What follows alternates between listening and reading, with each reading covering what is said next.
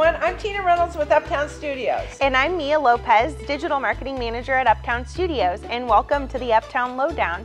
Today we're going to be talking about why it's important for you to have social media icons on your website, and Tina is going to tell you why. What we really want to do is create a stickiness between the social media and your website.